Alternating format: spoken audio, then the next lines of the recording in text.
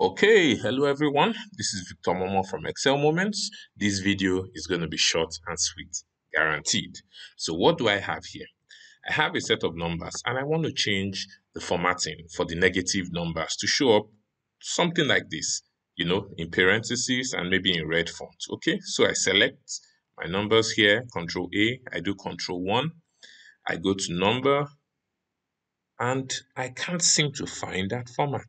I can see the negative sign, but I don't see anyone with the parentheses. But I know it's always been there. So what's going on? Currency, same problem. Negative sign is there, but no parentheses. I'll show you how to fix it. It's coming from outside of Excel. It's coming from your Windows and regional settings. So on Windows 10, this is what you do. You can just click Start, and I'll just type, region. It's quite a journey to get there, but I just go into regional format. You could go through region settings. You go to additional date, time, and regional settings.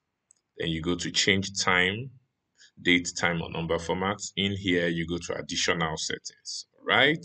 So once you're in here, you would see under number, you can see negative number format.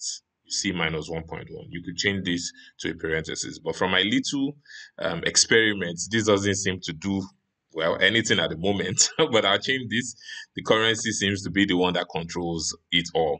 So once you change this here to, the one with the parentheses, you can apply. I mean, you can easily experiment with this. You do okay.